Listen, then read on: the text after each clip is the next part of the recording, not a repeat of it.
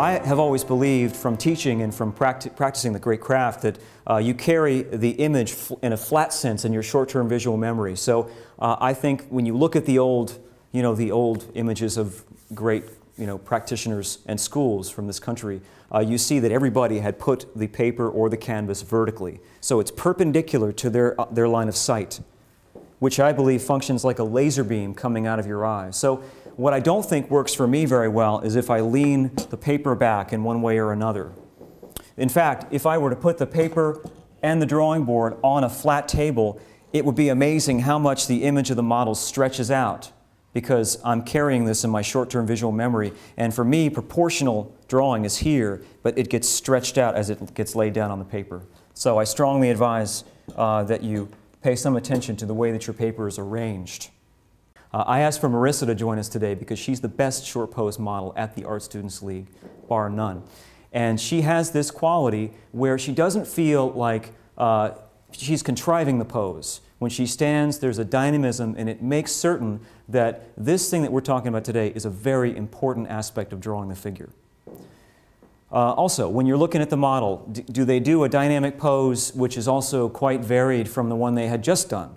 So a person who's posing for you is like a dancer. They're an artist, and they have a repertoire of poses, and so you're really searching for that. And these should help you in setting up a good situation in short pose drawing. We get a lot of questions in the Life Room about, how do I deal with very slight changes in the pose? How do I deal with that? How can I develop the drawing and not be thrown off? Well, part of it is using such a notion as a placeholder mark. Can you commit to it and not completely commit to it? Can you put down your best guess, your best idea, knowing full well that you're going to move things around and restate them? So that's what I'm trying to do here. I've got a sense of her pose, maybe not the right sense, but at least I've got a simple framework for her design, her expression, her life. So I reposition these different elements, moving them around, making space, shrinking.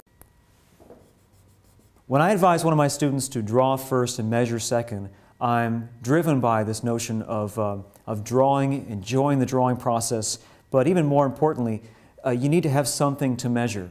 If you have a drawing which has been started, let's say, with head lengths, this is a measuring system, in my view, which comes in front of the drawing. This really isn't drawing right here. This is a measuring system.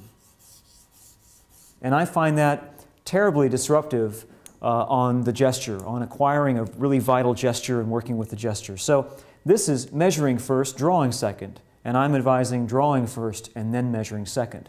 When you draw first, I think that each person in my room who draws first and measures second measures just a little bit less every time. Now, when I squint my eyes, which is another really important aspect to doing this that needs to be said, squinting, it's like the plumb line, so fundamental but so necessary. When I squint my eyes, I can see much more clearly what's going on with this shape. I maintain an even pressure on the pencil so that it doesn't wear out the page. I barely press down on it, in fact. My purpose here is not to shade, it's simply to separate area from area. By using shape, I can get that separation. In fact, I think you'll find that by using shape, you start to actually think differently, you see differently, because shape is really a different animal when it comes to drawing than line would be.